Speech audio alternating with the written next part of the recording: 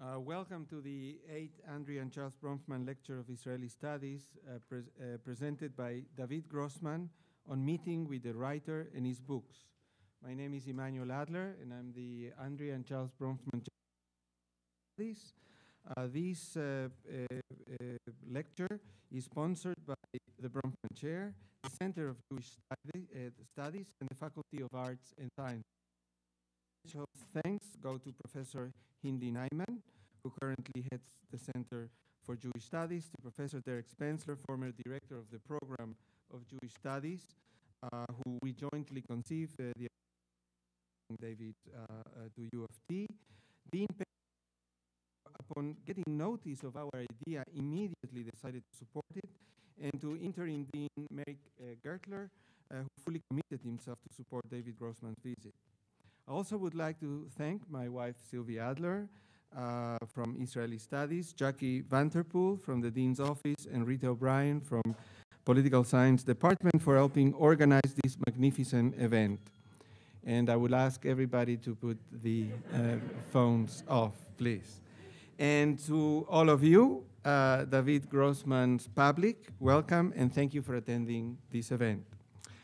Leading Israeli novelist David Grossman was born in Jerusalem in we have a proliferation of telephones today. So maybe we should take a second to get them off completely. So let's start again. Leading Israeli novelist David Grossman was born in Jerusalem in 1954. He studied at the Hebrew University. Studied at the Hebrew University. And later worked as an editor and broadcaster at Israeli radio. Grossman has written several novels, a number of short stories, a number of books for children and youth. He has also published several books of non-fictions, including The Yellow Wind in 1988, one of the most controversial and best-selling books in Israeli history, with Palestinians. Among Grossman's many literary awards are the Vallumbrosa Prize, the Prize, the Premio Mondiale Kid, these are in Italy in 1996, the Vittorio De Sica Prize, the Juliet Club Prize, Children's Literature in Translation, this is from the UK, the Buchtut Bull Prize, the one to run with, the Bialik Prize, the Koret Jewish Book Award in the US, the Rome Peace Prize, and the Emet Prize in Israel. He also has been awarded the Chevalier d'Or des Arts de Belles Lettres in France and an honorary doctorate from Florence University this year. In 2007, of Interim Grammar and See Under Love were named among the 10 most important of the State of Israel. His latest novel, Until the End of the Land, Isha Borachat Mibesora, was published in Hebrew this year, and we are its translation into English. The book has been referred to as David Grossman's best novel yet, which is an incredible tall order that these other novellas are among the best an Israeli writer has ever produced, been translated into languages. Israeli identity, and students over here. I often describe David Wind as a trip to the mind of the Palestinian people. Other non-fiction, however, I can think about See Under Love and Isha Borachat Mibesora, are trips to the mind of the Israeli people, its fears and anxieties, its enormous complex feelings, and important, its tragedy. David was forced to experience in his own heart and flesh not so long ago. As Tova Mirvis wrote in the New York Times several years ago, the Israeli reality Grossman evokes is known as the situation, in Hebrew, hamatah. A benign word that from the Intifada to the security fence to the coming withdrawal from Gaza, this was written in 2005. The situation is not, but every event It bleeds into every part of life. Grossman's this uneasy place where the external realities of politics inextricable inner experience of individuals. He writes of marriage and desire, jealousy and motherhood, loyalty and betrayal, and all the while he's mapping an entire countries and societies. And rather than explicitly report the facts on the ground, Grossman constructs its own alternate. The results are more immediate, more richly true in this situation, Amatsav, in any situation. All this says a lot about David, the writer, and his books. But an introspective look at the person behind his book and public speeches, I also had the fortune with him just during the last hour, also shows not only a writer larger than life, but also a mensch. Welcome to the University of Toronto, David. The floor is yours. And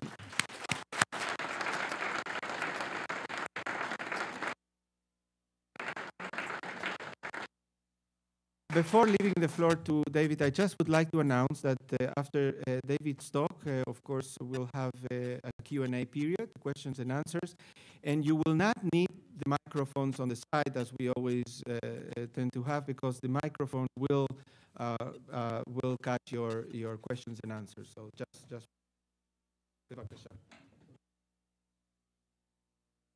And thank you for all the good things you have said about me. And now I have these expectations, which is quite a situation of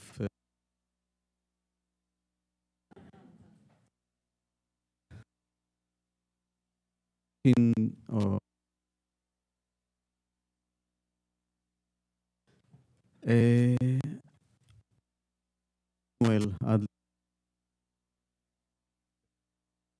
to bore both you and myself. I'll talk about my writing, and maybe the first thing I'll start with is the very usual question of how do I start to write a book? How do I start to write a novel? And there are as many answers as novels, I think, because each novel creates its own beginning, generates the process of writing it. And sometimes it comes with total surprise when I'm not prepared even to start writing. And sometimes it comes when I'm almost yearning to start a novel. Yearning because I have to tell you, you do not know me, but the periods between novels are the ones that I like less and less. I feel that when I write, things are interwoven in such a rewarding way for me. Everything that happens in life, everything that I see, every person that I meet, every conversation I eavesdrop on when I'm on a bus or walking in the street. When I write, there is almost nothing that is trivial, not the smallest anecdote. Of course, not even a person that I just met by chance, even though he cannot be trivial, because he will radiate or she will radiate something to me that will explain, will teach me something. While writing, I feel I'm in much more receptive situation. While when I'm not in writing process, things just come one after the other. They are not interwoven. They are not loading each other with significance. And therefore, usually, I try immediately when I finish a novel to start a new one. Or let's say after a certain period of recovering from the previous novel, because some of the novels that I've written were devastating to me. I hope they were also devastating to you in a way. I will tell you about one book that was a kind of a recovery book from a devastation, and that was Someone to Run With, מישהו לרוץ איתו. And I started this novel after I had finished another one, Be My Knife, שתהיי לי הסכין, which was quite a tough novel about a tough person. It's a kind of an epistolar love story. A man saw a woman in a reunion party at school. He falls in love with her. He does not really understand that he's falling in love, but he feels this uncontrollable urge to tell her his story, to tell her the story of his life. And he even tells her, with you, I do not want a story on the side. He's married, she's married. I don't want a story on the side. With you, I want a story. I want to tell you the story. And he writes her almost a suicidal letter asking her to accept him. Asking her to accept him, to contain him. And she agrees. She agrees because she's this kind of person. And they start to correspond. And in the beginning, his letters are flooding her. There is something really uncontainable in what he writes, in his personality, in his borderlessness. And gradually, slowly, she is able to mold him, to shape him, and to direct him to his real self that has been distorted and manipulated since he was a child. And gradually they create for themselves this hermetic verbal territory, which maybe is another definition of intimacy and maybe even of love. And it becomes so intimate that I think that the reader feels in a way that they are peeping into something so private, maybe even too private, that it can be almost upsetting. And I liked it to be so. I wanted it to be like that. I wanted that the reader will feel almost intrusive into this intimacy of the two. And I wrote it for 4 years. And when it was over, I was quite devastated. I felt that so many things in my own life had been unearthed. And I wanted to write immediately another love story. Because this love story, the Be My Knife story, is not a simple, straightforward love. Maybe because the man in the story, Yair, is a person that before he gives, he has to take, and before he opens a door, he puts 7 fences around him. And I wanted to write, as I said, a kind of a more harmonious love story. And I had the urge and the desire for writing it, but I just didn't have an idea. Small problem. And in such days, I know I walk, I feel all the cells in my body are open to receive the clue from the world, because I know it will come if I'm only attentive and sharp enough to receive it. And then one day, it was January, I left home and I was about to enter my car to meet with a friend. I live in a place called Mevaseret Zion, just out of Jerusalem on the way to Tel Aviv, 10 minutes from Jerusalem. And a man approached me, and he was leading a dog. And he said, "Excuse me, do you know this dog?" And I said, "No, why do you ask?" And he said, "Please have a second look. I'm chasing this dog, walking after this dog actually, since 8 in the morning. It was something like 12 or even 1 o'clock. And I looked at the dog, and I think I know all the dogs in my neighborhood, but this one was not familiar. And the dog was, a dog of Mevaseret. It's a well-invested dog, But the rope that, the leash that he was held by was something that was collected from the pavement, the sidewalk. And I asked the person, why would you go after this dog? Why would you follow it? And he said, you see, it's a lost dog, a stray dog. And I believe that if I follow it, it would lead me to its owner. Now, I was really struck by such act of generosity and in Mevaseret, which is not common. And I said, wow, chapeau that you are doing it, that you are investing so much time and energy. And he said, chapeau, schmapo. I work in the sanitation department. This is how we find the owners of lost dogs. And believe me, he said, he's going to pay a high fee for wasting my time.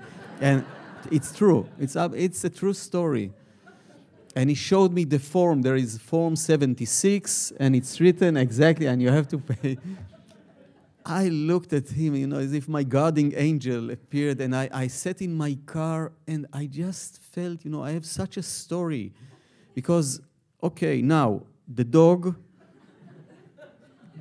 the one who follows the dog, he will be a man, and the owner of the dog, she will be a woman. Now, the dog will not go directly to the owner, because if it does, I don't have a story. The dog has its own agenda. So the dog will take the man through different stations in Jerusalem until he will bring him to the owner.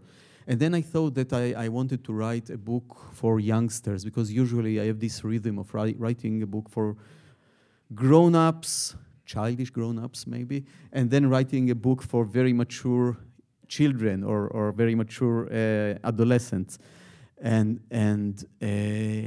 So the one behind the dog on the tail side will be 16 years old, Asaf, and the girl will be Tamar, 16 years old Tamar. And through all the stations that the dog will lead Asaf, she will, or it will, the dog will initiate him to this great love of Tamar, because he has to be prepared to love Tamar. He's not mature enough. Tamar is much more mature person than Asaf.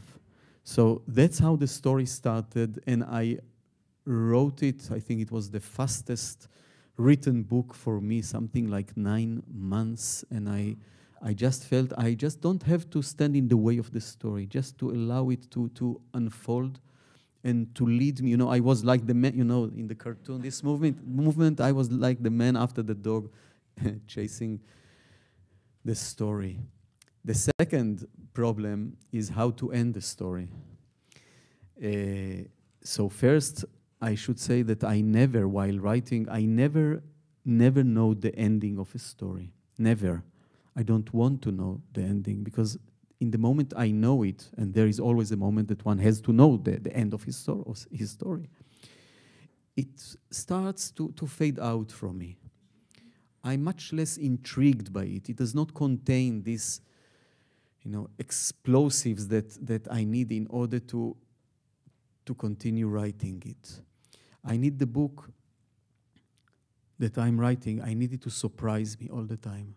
I want to be surprised. And more than that, I want the book to betray me, in the sense that the book should take me to places that I will try not to go to, or I will be very reluctant to go to in my usual protected life.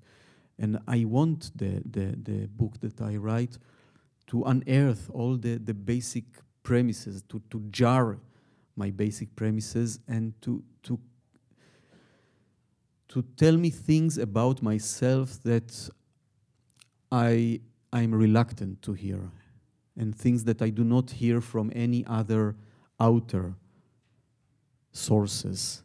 Maybe it's something like you hear only in your dreams, this information that we receive from ourselves, but at the same time it is also external. And it has a significance that is very deep to us. It's hard to decode. And yet, if we manage to decode it, it's very rewarding.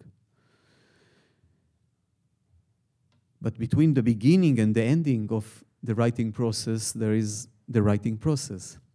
And this is for me, if I have to say what is writing for me now at this phase of my life, because it, it changed in the past, and I guess it will change in the future. But this time is writing is the way to understand other people from within, from inside. And may I elaborate on that a little? I think that usually in our life, especially in our modern life, we are quite protected from other people. We are quite protected from the interiority of other people, even from people who are very close and precious for us. You know, we are, of course, protected. It's very natural, not very positive or useful, but we are protected from the interiority of our enemies. It is not useful, and I would like to say something about it later. But this is understandable. It's almost an instinct to block yourself against the story of your enemy, against the suffering or the justice, misery of your enemy. But we are also quite protected in a very cunning and efficient and subtle way, also from the interiority of our precious ones. And sometimes, of course, present company excluded, not here in Toronto, you are much too good to be an example for that, but sometimes, you know, in remote places like Israel, I see couples who are married together for 30, 40 years, and they are really very good as a couple. They function well, and they are wonderful parents, and they created wonderful family, and they love each other very much. And yet, if you look at them carefully, sometimes you can see, almost visualize how in the moment of their fertilization as a couple, they made a deal, a silent and a mute agreement between them not to see the other from all possible angles of this other, not to see him or her from all these angles that really makes him an other. And they decided, you know, to strike this deal to evocate only certain aspects of this other throughout their life. And they also decided that their love will win at any price, of course, but there is a price for it. There is a price for not evocating all the aspects that makes this one a full human being. Because if you do not evocate these elements in your most significant partner, significant other, and if he or she doesn't do the same for you, so many of your essential dimension might congeal, will not be flexible, will not be, you know, vital, vibrant. We see it also between parents and children. And we are all the most loving parents, of course, and caring for our children, but how much are we threatened and frightened by the dark corners of our children? How much we are reluctant to be exposed to these places in the mind, in the souls of our children. And it happens between, you know, the two best friends. There is this certain mechanism of almost anonymity. I think of this couple, the clowns from Waiting for Godot, Vladimir and Estragon. One of them says, I had a dream. Don't tell me immediately. The other one tells him, reject it. Don't tell me. So he asks, to whom shall I tell my private nightmares? Keep them private. I don't want to. Keep them private. And I think sometimes we think that when we make love, we really know the other. Really know the other. In Hebrew, in biblical Hebrew, there is this, the word is the same. To know a woman. Adam yada et Chava ishto, and Adam knew his wife Eve. But of course, in such moments, we are tuned more or only to the more attractive, beautiful, sweet elements of our partner, not to the elements of him or her being distorted, tormented, miserable, ugly, not at all. Not to everything that makes this other an other.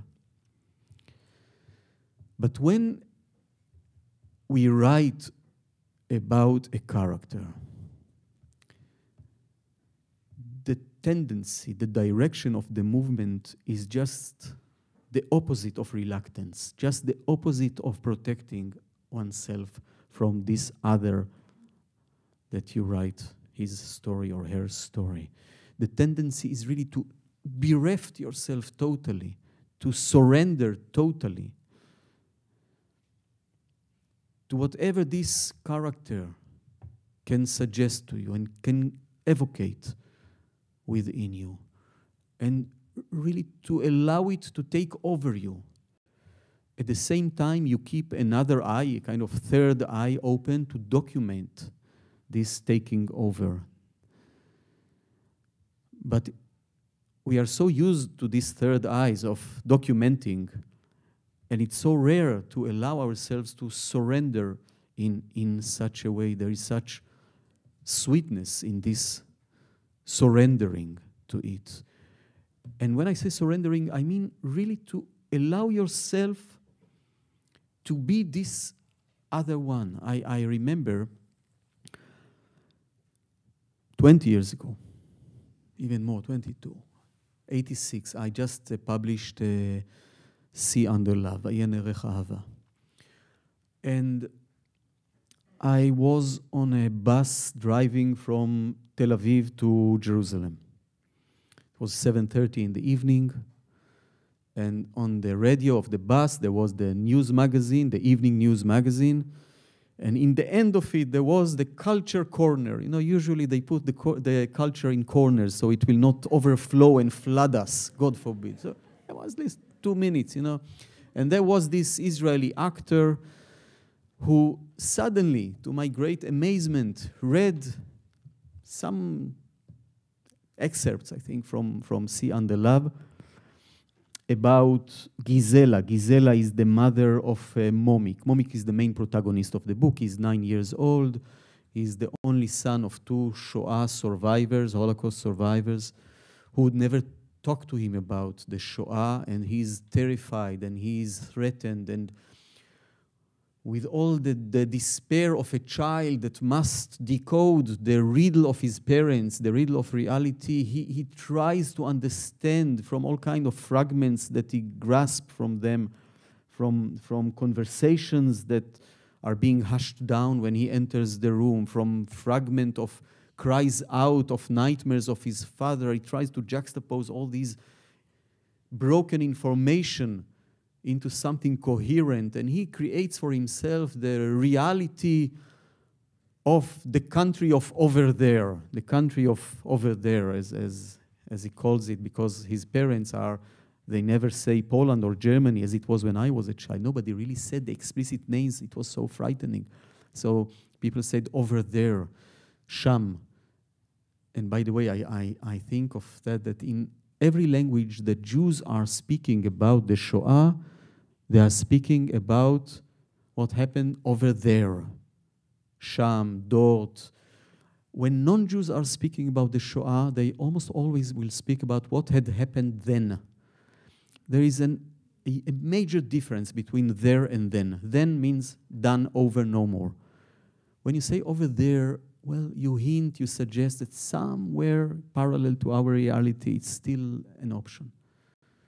That's just a side thought. Sitting in the bus, listening to the description of Gisela, the mother of Momik, sitting at her Zinger sewing machine. You remember, with the pedal, the wheel on the side. And I heard that her foot rests on a wooden pedal that was added to the original metal pedal of the Zinger. And at that very point, the driver who was just a human being, how much can he bear this text? He switched on to another cheerful station. I was quite hurt, I must tell you. I can laugh now, 22 years, it's laughable, but... And I was left there with both the insult for my poor text, but also with this mystery. Why did I put this additional requisite of the wooden pedal to the Zinger machine? Who needs it? I mean, it works wonderful. I remember from my mother the way she did it. There was nothing.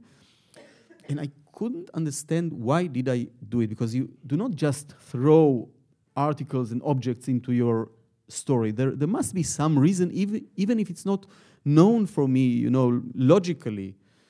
Probably I had some thought about it.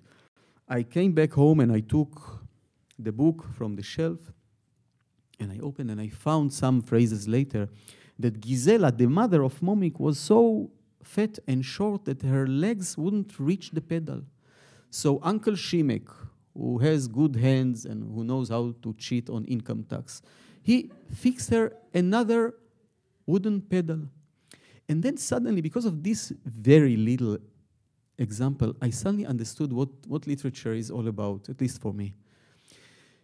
Because, you know, I'll tell you frankly, maybe if I read this book some years after I had written it, probably I would not have noticed that something is missing there.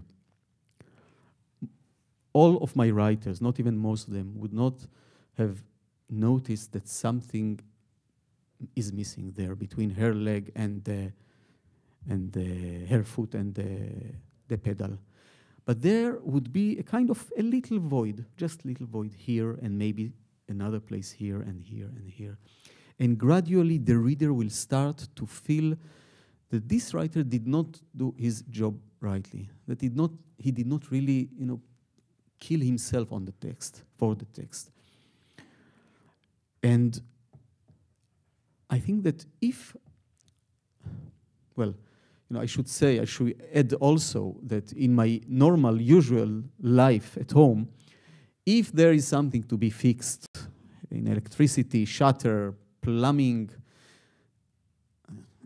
whatever, you know, it will take me some weeks, and my wife will say, no, well, it's about time, you know, we are sitting in the dark for some weeks, and leave me all kind of nasty notes. And only when my position, which is doubtful to start with as the father of this family, only when it really deteriorates, then I'll go and fix the things.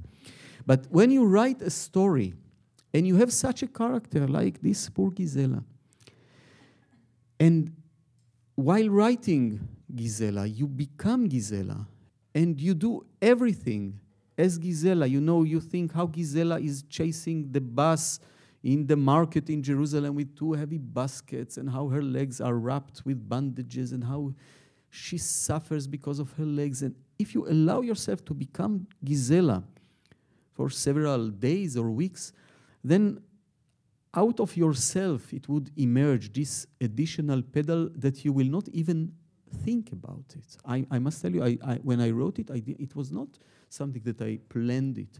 It just flew out. And this is what I tried to describe earlier as this total surrendering to the character. And this is what I spoke about, this sweetness of the totality, because there must be totality when you write a novel. You are the only one who is responsible for this great family of the characters in your story. Sometimes I think of it like hiding a very big family in a cellar under the ground during war. There are 60, 70 characters, people there. You are the only one who has to come once or twice a day to feed them, to feed their bodies with concrete food, to feed their mind by talking to them about what happens out of the pit in which they are, to try to ventilize their mind, to show them that there are some hopes or some chances that they will be out, maybe to solve their problems. And you also have to take their nighty pots out. Between this and that, you have to prevail totally, just to allow yourself to be there totally. If you don't do it, the reader will feel immediately.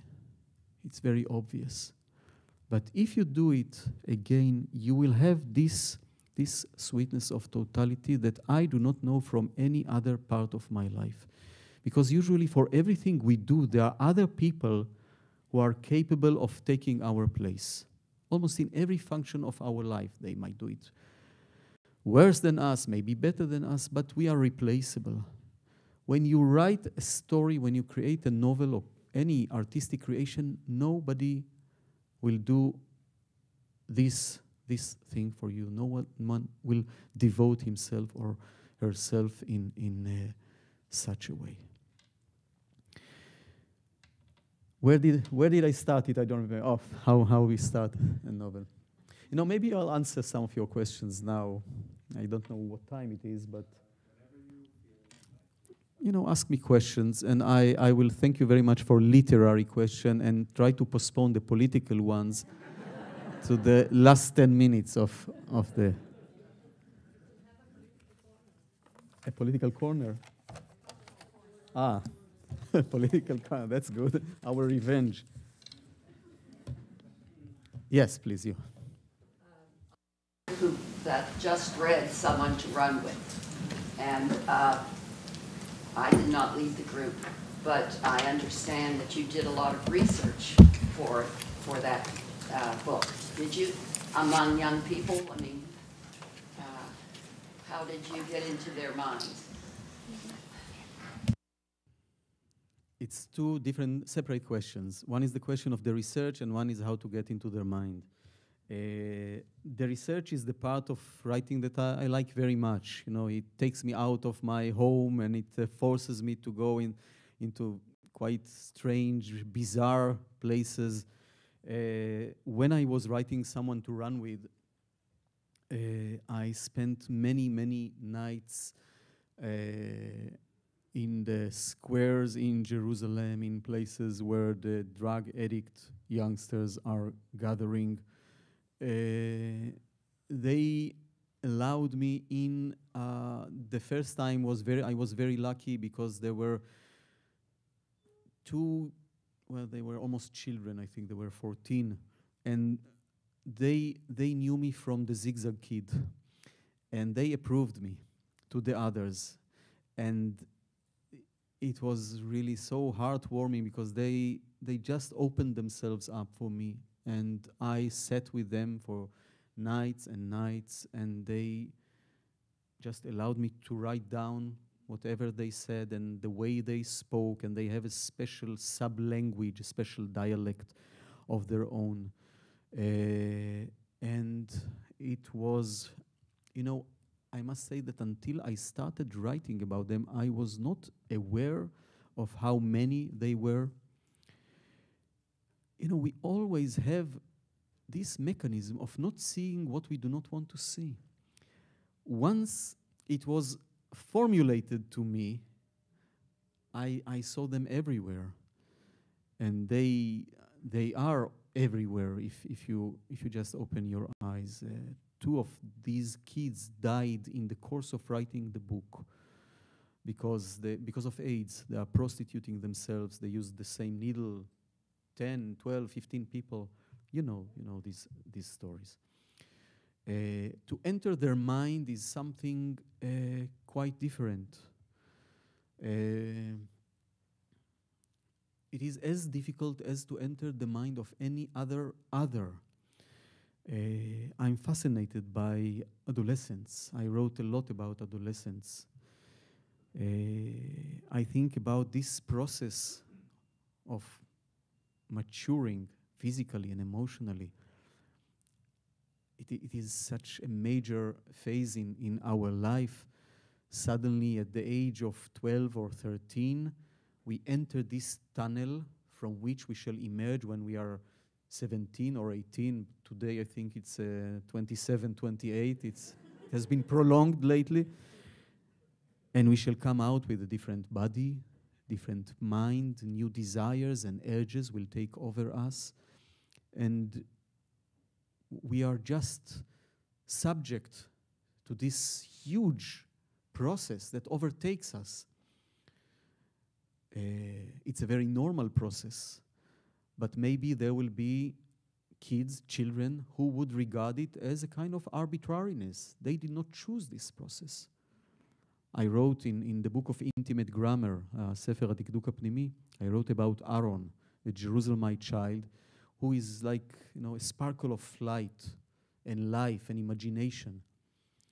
And at a certain age, 12, 13, when all his friends start to mature physically, in a way he cannot collaborate with this procedure of the flesh, with this bureaucracy of the glands. And he suspends himself. He doesn't grow up for 3 long, tormented years. He doesn't grow up, mature physically, because he does not want to join this process that everybody else joins, because he feels that if he did, something of him would be confiscated. He has to do everything his own way. He has to keep his uniqueness, his idiosyncrasy.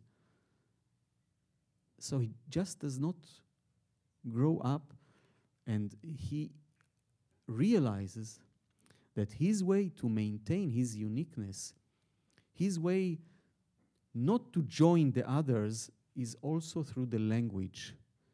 He becomes more and more aware of the language that people use. He realizes that people are using the language in a very irresponsible way, in a kind of an indifferent and obtuse way. And he feels that his personal imprint would be through the language and the words that he chooses. So first he creates for himself another new brain, because the old brain failed him, did not make him mature, did not make him normal. He is very ambivalent for not maturing. On the one hand, he doesn't want, on the other hand, he very much wants to be like the other. But he decides to do it his own way. So under his heart, he creates a little bubble, imaginary one, of course, of the new brain. But he understands that for this new brain, he has to create a new language.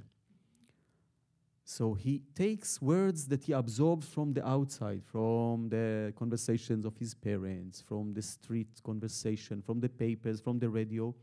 He smuggles them from the old brain to the new brain. And he creates there a hospital for sick words, in which he purifies them word by word, and only then he feels he is entitled to express them. Only then they are his words. And I think, for me, this book is the, if you don't mind me saying so, is the portrait of the artist, of a young man, as a writer. Because I always feel that writers are people who, by nature, they feel claustrophobic in words that other people have used. And they just, it's almost physical. This need to break through this suffocation and to use your own, to breathe your own air, to use your own words that you feel that you are entitled to use because they are yours, because you really intend to their interiority. You do not just approach them from the outside. And this book is about what does it mean to be an adolescent, about this such loneliness of being an adolescent. I think everyone wants to be young, but very few really wants to go back to be adolescents. Yeah?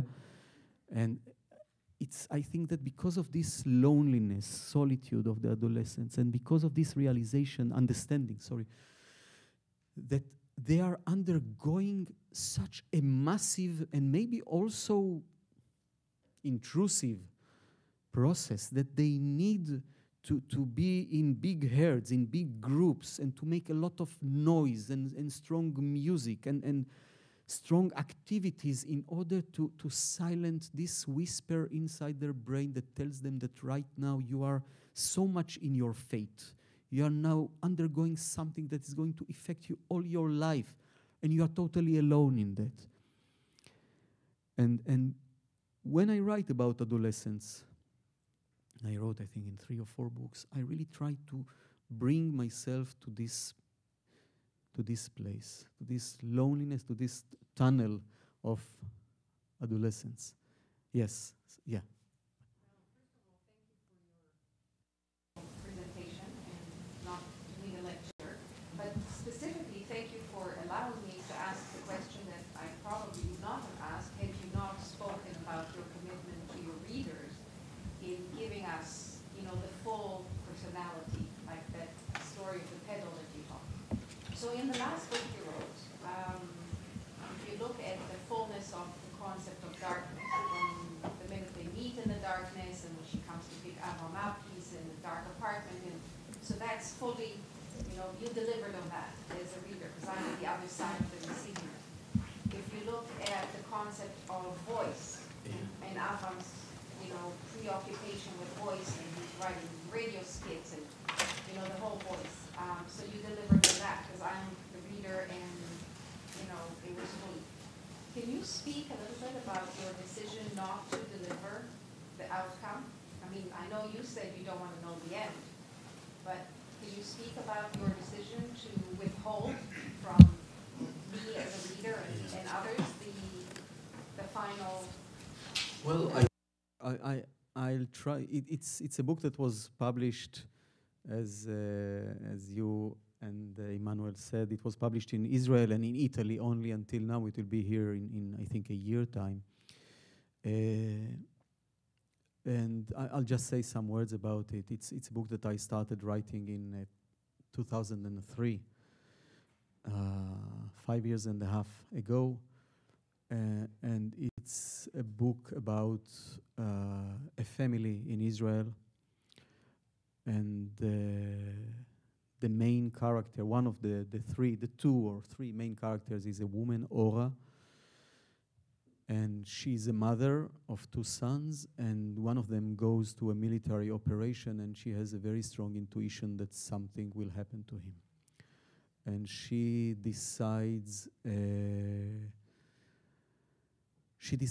not to collaborate with this fear, and not to collaborate with the possibility that the representatives of the army will come and announce what happened to her son. In Israel, there is this machinery which is very sophisticated of the way they come and announce you this news.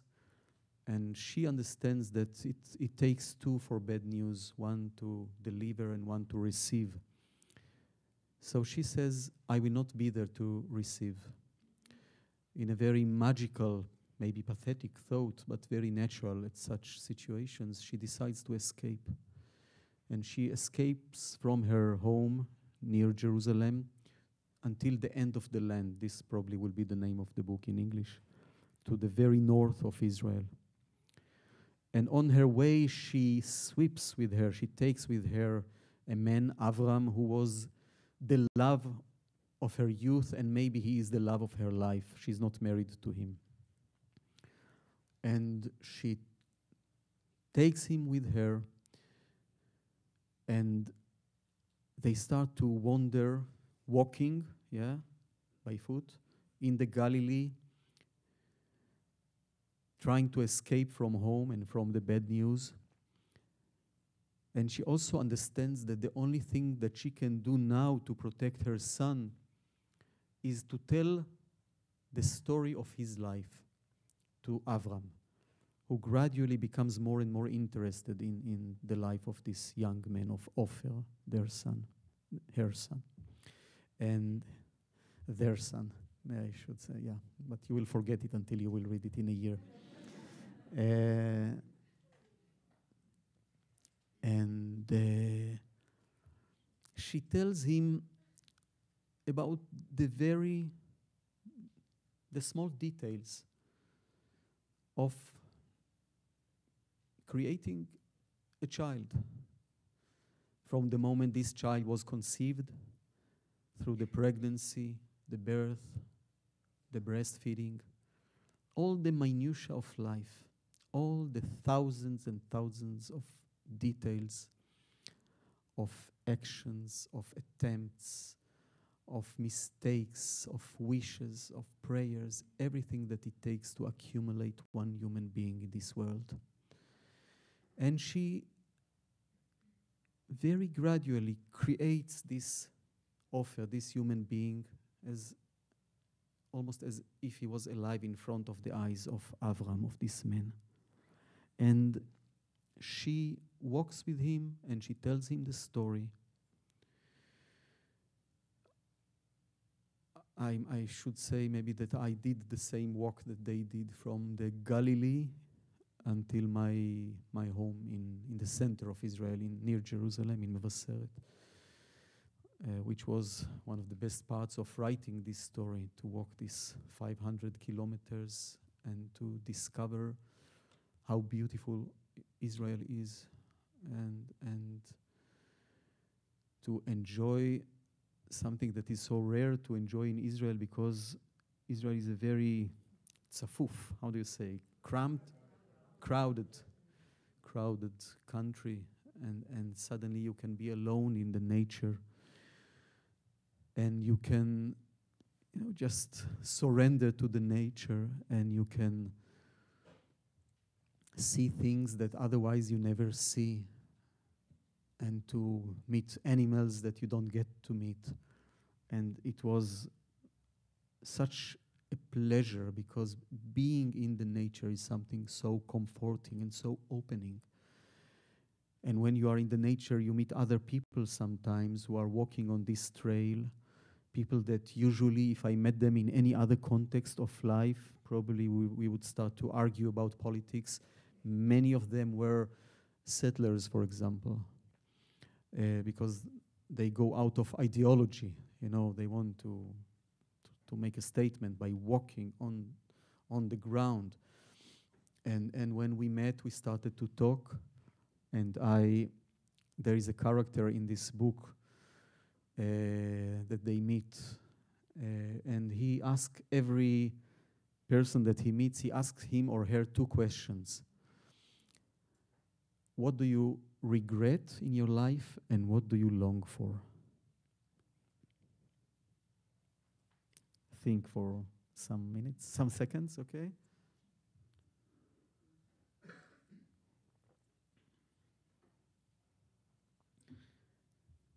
Now, I must admit that it was me, this character, because when I went to do this trip, I thought I want to have a way to talk with people, but not small talk only, but really to get something. And all the answers that are quoted in the book of these 2 questions are authentic answers of people who answered me. Now, what amazed me was the immediacy of the responses, as if people just waited to be asked this question that can really devastate you. It's not easy questions to deal with. And people answered. You ask why there is not a clear ending to this book, yeah? Well, usually in most of my books there is not clear ending, because I don't believe in clear ending. It's artificial. It's,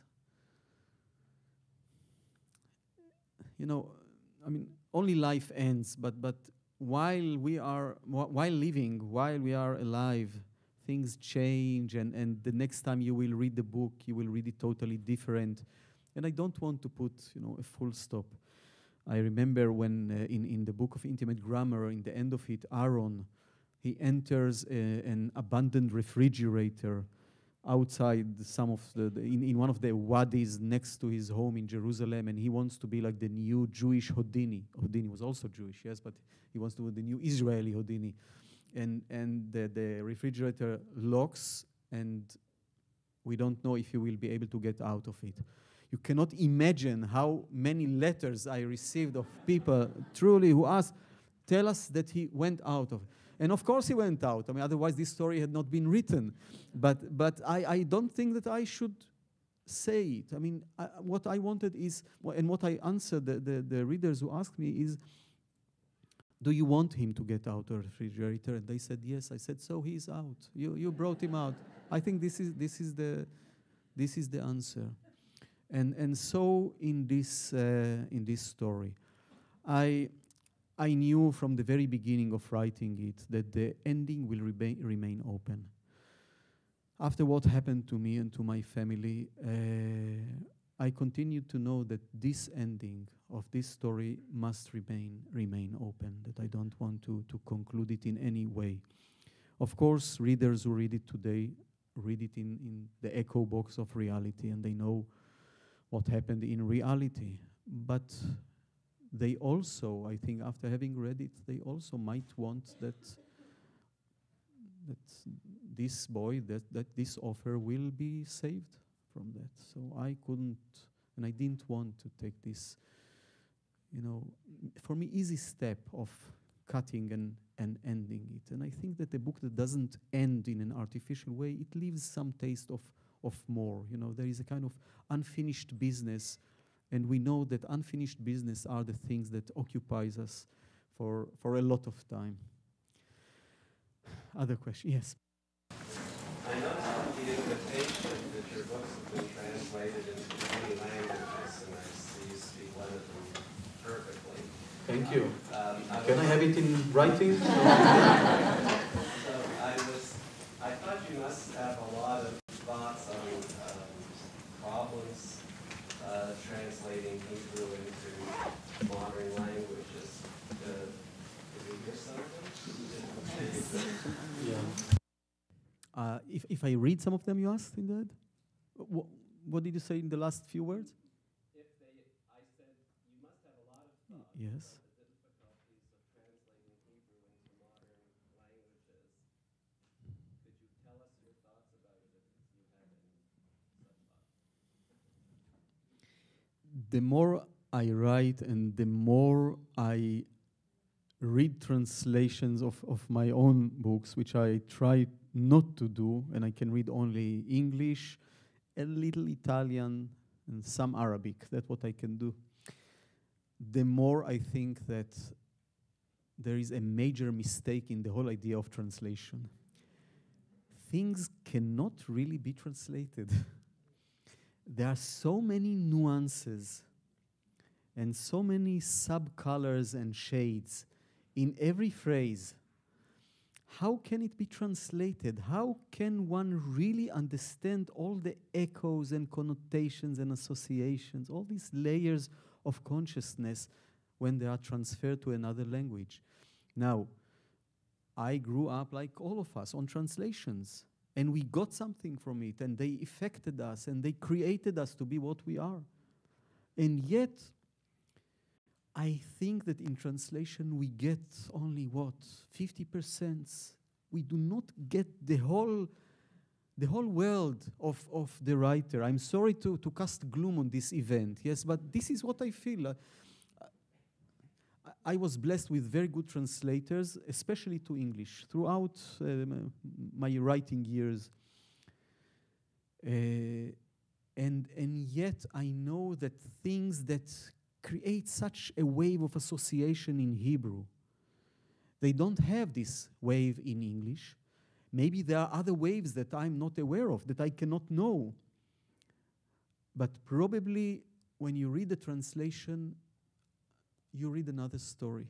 I'm sorry to say it. I know it sounds terrible. A writer should not say something like that. But this is my feeling. I feel that,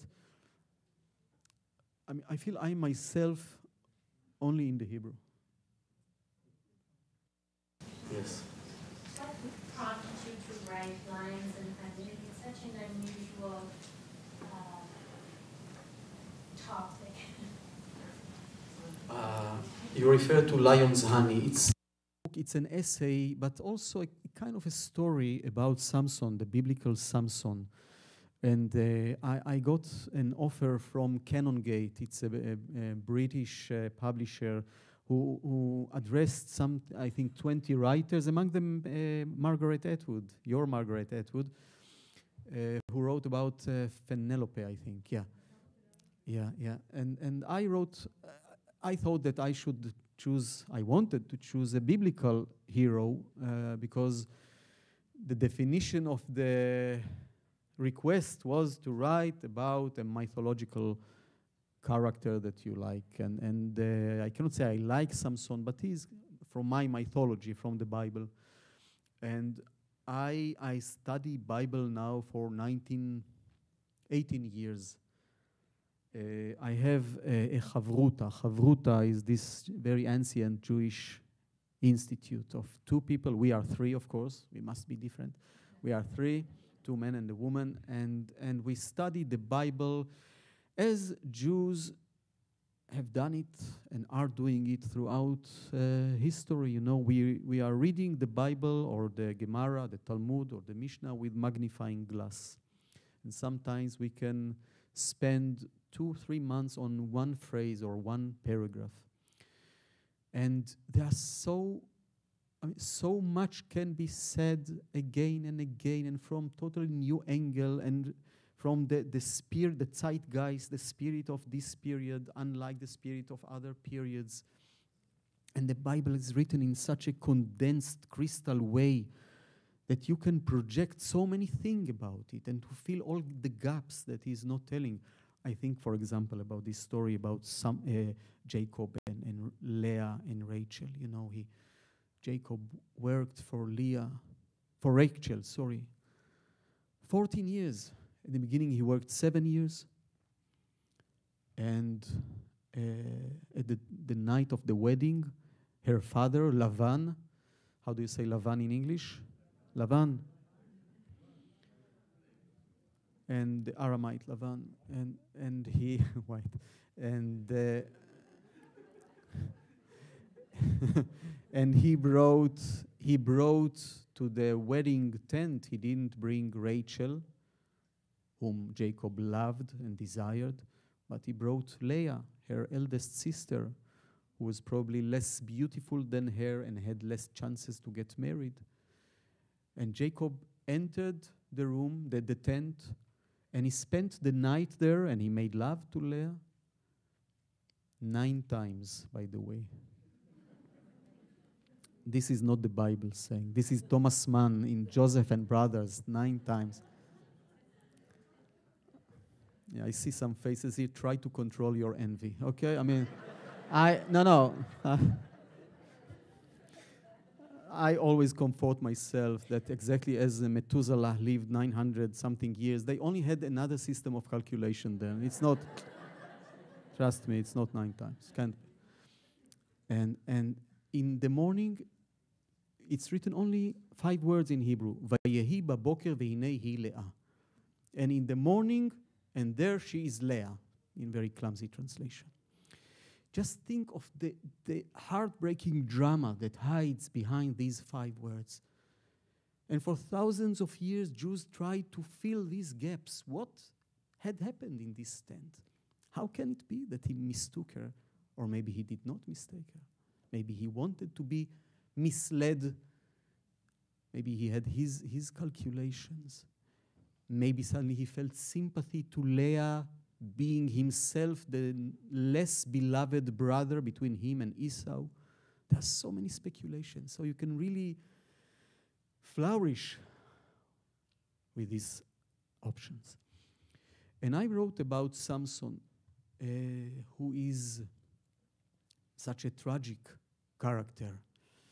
And when you read his story, the biblical story, as I read it, suddenly you see nuances that I have overlooked earlier. You know, I thought of him as this bully who used to kill thousands and thousands of Philistines, who fought with the lion, a giant who slept with the whore in Gaza. But if you read it carefully, you see what a tragic person he is. And you see how he was doomed always to choose women that will betray him. This was his first choice always, to choose a woman that he knew in advance, ahead, that she will betray him. And he had to do it because he was betrayed even before being born. He was betrayed by his mother. And I will not elaborate on it now because you haven't read the book. But it was such a spiritual adventure to discover all this world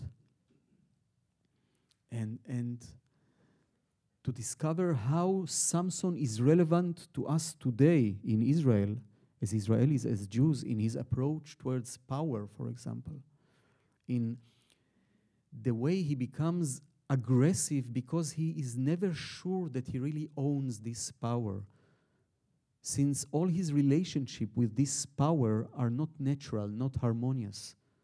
It was a power that was implanted within him, or was imposed on him.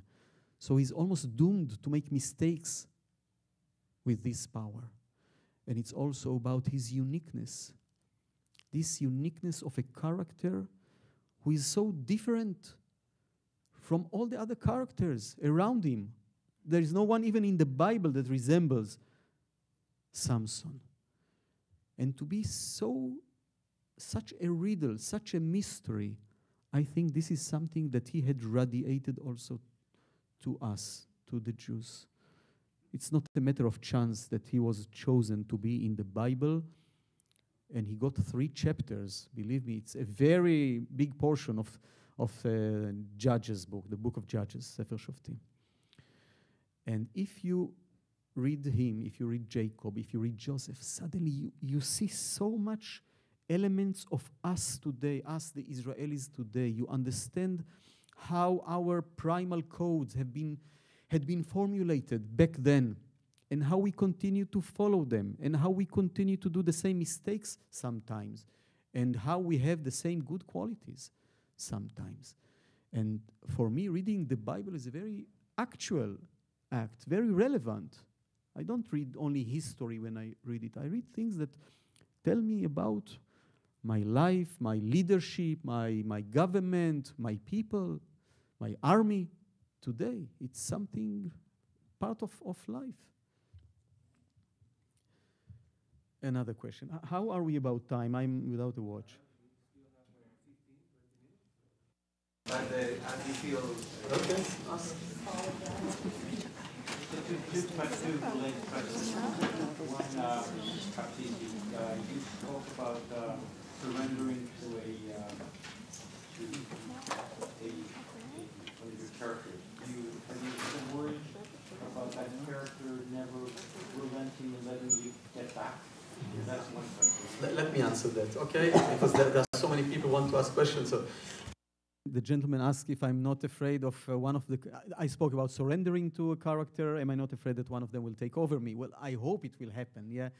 No, but it's more complicated. It happens all the time. When I write a story, I so much become several characters, some of them contradictory to each other, hostile to each other. I like it. I like this inner drama or inner game within myself. And of course, after having written about certain characters, not all of them, not all of the characters that populate my books, but in every book there is one or two that, as if I formulated the place of him or of her in myself. I know exactly now when I act like Momik, when I'm Aaron, when I'm Yair, when I'm Avram or Ora or Miriam. I know it now. I have this team within me, and it's a good feeling. When they take over in the process of writing, it's wonderful. It's the best thing that can happen. You know, when you feel like an eagle catch you by the neck and take you behind your landscape, takes you to places that you never dare to go. This is the best thing that can happen. When suddenly I'm able to write about mistakes of a character that I would not have done in my life, yes, being too reasonable, and suddenly being able to fall apart totally. What can be better than that? The lady up there. You almost answered one of my questions, but may I go back to someone to run with? I wondered about Asaph, and I had the feeling that Asaph, although it's written in the third person, was now that I meet you, was actually you. That it's just, you know, looking and being guided, and the dog was such a, it was like such, or wind, just the character was brought by the wind, and everything that was discovered I felt was coming through my eyes, and I thought was coming through the author's eyes. That was just a feeling I had, but my question to you is that I didn't see it as much as a love story, other than really a love story between Tamar and her brother. It was just an ongoing, overwhelming love. But I found that you know, you talk about adolescence in the grander scale, but yet this was a very particular, very depressing group. And I said, it was overwhelming to me. And yet you look at it in a much lighter way as just looking at adolescence. I think I'd like to hear you say more about it.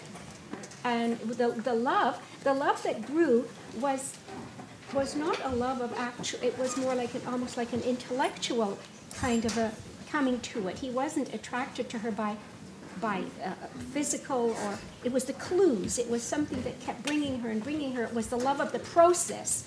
So to me, it was two kinds of loves, and there was so much despair, because even if he is no longer going to be a drug addict, I mean, for the moment, the brother's problems are not solved. Nothing is really solved. They're not solved, and it was. Yeah, again, I'd rather not elaborate on that, because I think we spoke so much about someone to run with. It's again a story that if I had ended it in a conclusion, I think it would be too easy for the reader to get away with it. Yes, you are very right that if you ever read this book for the second time, you see that there is this layer of even hopelessness, because I don't know what will become of Shai, of the brother of Tamar. He might easily fall back into drugs. And I portrayed it in a more lighter air, because it's a book that I like to remember in a more cheerful way, probably, than it is after the books that I had written after it. And because it's, for me, it is a book of recovery. Yes, it is a book of, you know, being able to win over your own limitation. But I must tell, I don't see myself in Asaf. I see myself much more in Tamar. She is my character in the book, and Asaf, I know exactly who he is. He's very close to me, but he's not me. Sorry. Yeah. Yes.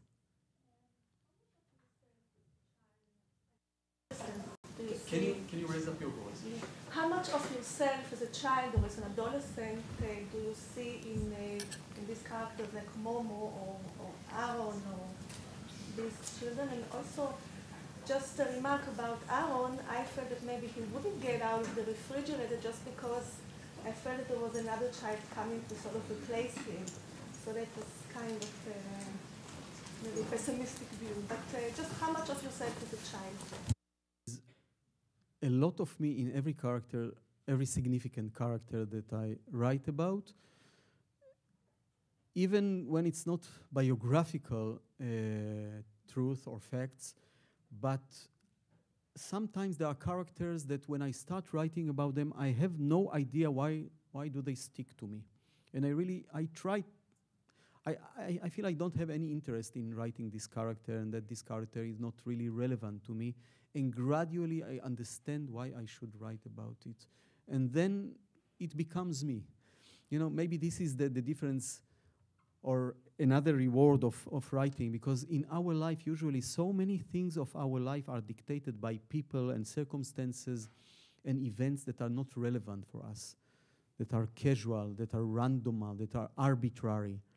I think of how much irrelevant people dictated my fate, my destiny. People with whom I wouldn't like to even to sit and to have coffee. And they influenced my life in a very dramatic way. When you write a story, nothing is irrelevant. Everything is relevant. Everything has a meaning. And this is something that is very hard to give up on. I think because of that, people are continuing to write, even when this work can be very frustrating sometimes.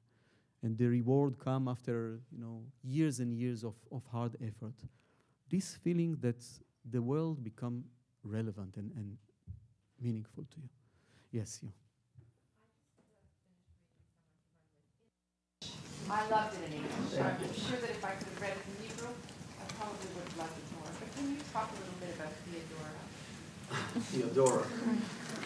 Theodora is a nun. Actually, I invented her, and I know that there are two nuns, one in Jerusalem and one in Haifa, that claim to be the prototype of Theodora. Yeah, but it's nuns. I mean, no nun. Yeah. Since I'm hesitant now to say that most people haven't read the book, because I guess that there is a group who read the book here, but I will just say one thing. Two things. One is that I like the idea of someone who is totally imprisoned, self-imprisoning herself, self-imprisoning in one room, one home for 50 years, never to get out, but has very active social life through letters. She corresponds with many people. Many of them are in her situation because of various reasons, all over the world. She creates for herself this republic of the mail, as she says, and she has full life. And I thought there is something to do with writer, the work of the writer, in that, you know, that you live in your own room sometimes 12, 15 hours a day, and you write these letters and stories. Suddenly you go out to Toronto and you see people who have read your book, and you touch people. But there is also something that was important for me in Theodora. There is a moment in the end, towards the end of the story, that she understands that words are not enough, that you have to get out and to do things in reality. You have to rub your flesh against reality. Otherwise, it's only masturbation. You have to be out and to expose yourself to dangers and to do what it takes to be in this life. And I think this is something one should follow. I'll just mention that in the end of the story, she goes out because she wants to save Tamar, the female main protagonist, who in a way she's in love with, but she of course doesn't realize that she's in love with Tamar. And she goes out after 50 years of being imprisoned in this home. Jerusalem has changed dramatically. And she goes out and she's, you know, amazed by the wealth of reality, by the riches of reality, all the noises, all the cars. She goes into Jaffa Road, which is the main road of Jerusalem, one of the most ugliest main roads in the whole world. You cannot imagine that this is the main road of a city like Yerushalayim. But for her, it's like heaven. And she falls on her knees and she prays. She gives thanks to God for everything He had created. And I left her there and I continued the story, and the story ends in a very clear way, yes. Now, again, I was flooded by readers who demanded to know what happened to Theodora. Why did... Now, it's very touching because it means that people were touched by her, but since there is not an office to follow literary characters after they finish their job in the book. Another question. Yes, you. We are in the last 10 minutes, which you're allowed to politics. Please talk about your role and how you see your role in politics. My role in politics? Yes, you or the author.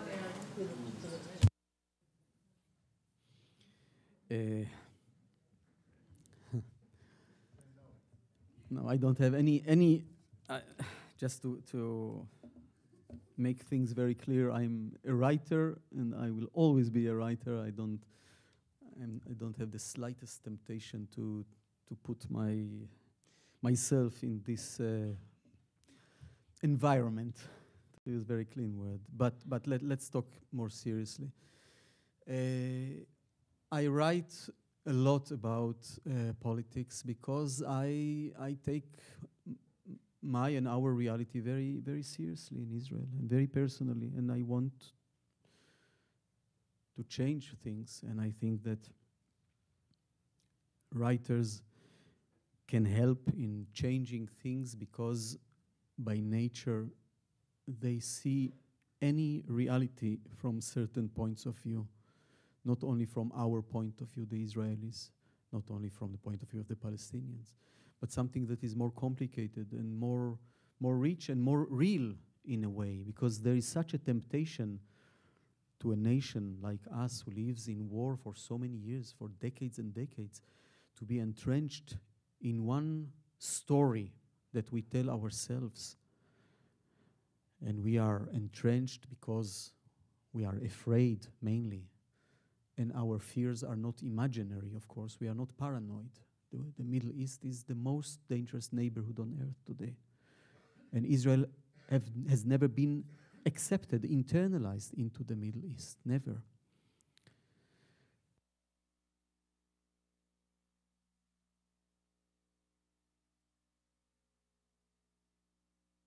Very reluctant peace, but these countries are out of the violent circle against us. Iraq is neutralized. If we are courageous enough, we might create something with Syria, hopefully with the Palestinians. I know it sounds now like a dream, but there is still a very slight chance. But may I tell you, and let's agree to conclude with that. For years now, I think 30 years, I write and advocate peace. And I do it not only because it will solve the security problems of Israel, and not only because I am so passionate about having a Palestinian state. I want the Palestinians to have their state. I want to make it very clear. I want them to have a state. They deserve their state. I want them to be able to live life of dignity. I want them to have the chance to raise up their children without fear, without the humiliation of being occupied, without putting so much energies into this state of mind of being occupied that none of you can even start to imagine how dreadful it is and how humiliating it is.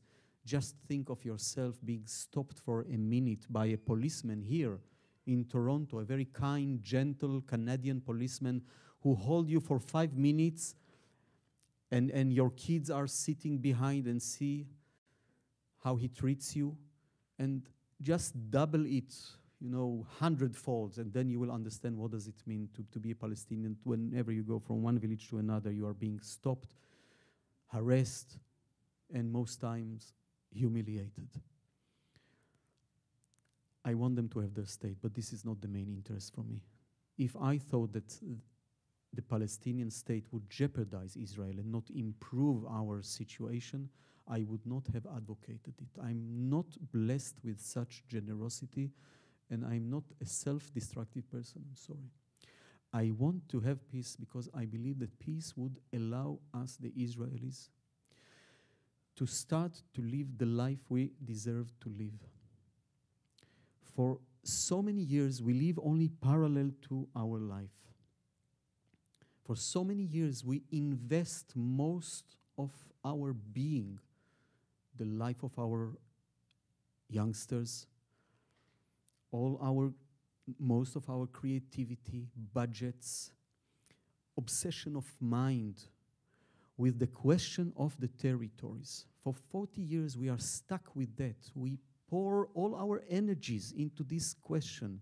The whole national debate for 40 years is around something that all of us know, most of us, let alone the fanatic and the hermetic people, know that this problem will be solved by separation. And yet, so much of our energy as a people, of our thinking, goes to there. Gershom Scholem once said in another context, all the blood goes to the wound. All our blood goes to this wound. And I think that when we have peace, we shall start to enjoy things that we cannot even dream about today in Israel because we are so fossilized in the current situation. We don't have the energy to uproot ourselves from it and to look behind this landscape. First of all, we shall have borders. It's a very important thing to have a border. I want a border between us and Palestine to be. Not a wall, not this crazy wall that will only generate more and more stereotypes and hatred and prejudices and terror in the end. A border, and a border like exists between every two normal states. A border with gates to allow everything to move, but a border. We and them, we do not know the notion of a border, and it's very destructive for a people to not having this notion. You know, if you live life without borders, as we are, you know, we Israelis 60 years old, all the time our borders have been violated and changed and moved in the north, in the south, in the east, because of the settlements that were planted there deliberately to obstacle any future solution, peace solution. There is only one solid border for us. This is the sea. This is, we know. I think that if you live your life like that, it's like to be in a home that the walls are mobile all the time. You don't really know where you end, where the other starts. It creates this double-edged temptation of the others to invade you, of you to invade them. You are all the time on the temptation to overreact, to be over-aggressive, because you are not sure where you end. I want borders. When we shall have peace, we shall have a sense that we have a future there. I know it sounds strange to you, because Israel seems like a very strong power there in the Middle East, but we are so deep inside, we feel so fragile, so uncertain about our being, about our future. You know, when you read in Canadian paper that Canada plans its roads plan for the years 2038, it sounds perfectly normal. No sane Israeli will make plans for 20 or 30 years from today. When I think of Israel in 2050, you know, I feel like a pang in my heart, as if I allowed myself too much quantities of future. I violated a kind of a taboo. When we have peace, we shall have borders. We shall have future. We shall be in our place. You know, for so many years, we, the Jews, we survived to live our life. And now we live to survive only. This is not enough. It is enough when you live in an extermination camp.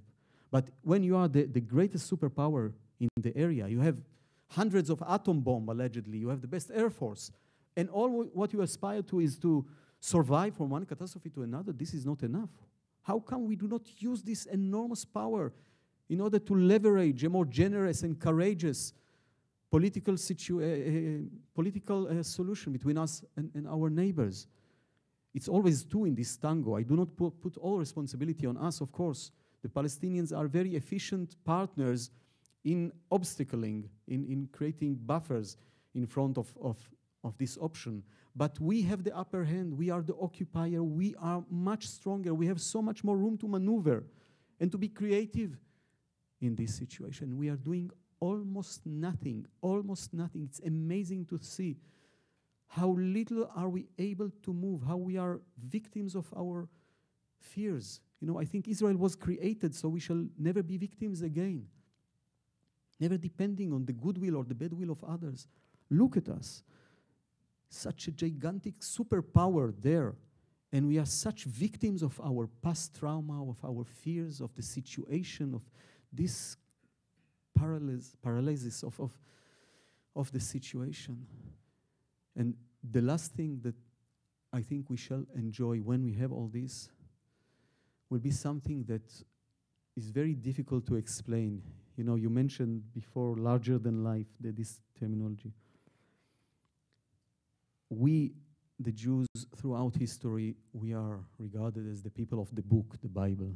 But more than that, I think we provided stories and larger-than-life stories to humanity. Since Genesis, the Bible, the myths of the medievals, Masada, the myth of Masada before it, the Shoah, the creation of Israel, the Six-Day War, the Entebbe operation, the bringing up of the Ethiopian Jews. Every half year there is a big story that Israel gives to the world, and I think in a way we are regarded as a story in eyes of others, not as a normal people, as a larger-than-life story. And I think that anyone who is larger than life, in a way, is not really tuned to life. in a normal, harmonious, even political way. And I don't want to be a larger-than-life story in Israel. I want to be a unique story among the other unique stories of all nations. Canadians are unique, Americans, Egyptians, Chinese, Italians, everyone is very unique. I don't want to be too much unique. Because when you are unique, you are not regarded as something real. That's what allowed peoples and religions and cultures to project upon us so many superstitions and myths and legends and prejudices throughout the years. They never really looked at us as human beings per se or as a people per se. And I think that only if we have peace, only when we have peace, we shall be granted this privilege to start to recover from this disease of our history and to start in a way to be more normal, more rooted in our land, within our borders, in the rhythm of time of having future, and we shall enjoy then something that we never really enjoyed. It's very hard to even to articulate. It's something like solidity of existence, something that is so well expressed in the prayer of Musaf in Shabbat afternoon, V'tita'enu b'gvulenu, and plant us within our borders. This is something that we do not have. It's still only a kind of a vague idea for us. Usually we don't even know what we can aspire to. Solidity of existence. This is why we need peace more than anything else. This is why it is so existential and urgent for us. Thank you very much. Bye.